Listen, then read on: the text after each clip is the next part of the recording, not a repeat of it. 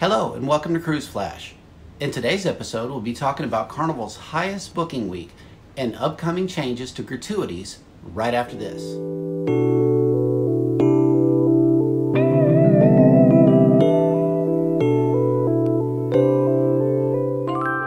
In a press release Monday, Carnival said the one-week period of March 28th through April 3rd was the busiest booking week in the company's history, showing a double-digit increase from the previous record 7-day booking total.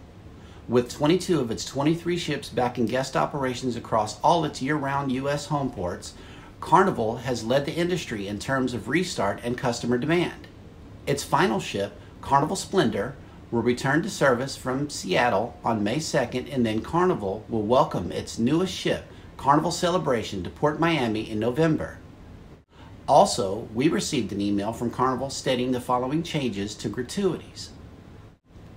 It says, "Dear Carnival guests, effective with all cruises departing on or after May 1st, 2022, we are making adjustments to our recommended onboard gratuity guidelines as follows. For standard staterooms, they are recommending $14.50 per person per day.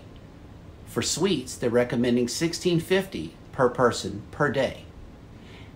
These amounts are automatically added to your onboard Sail and Sign account as a convenience. However, while on board, you are free to adjust gratuities at your discretion. No adjustments will be made after the cruise." Well, thank you for watching this episode of Cruise Flash. Please hit the like button if you find this information helpful and informative.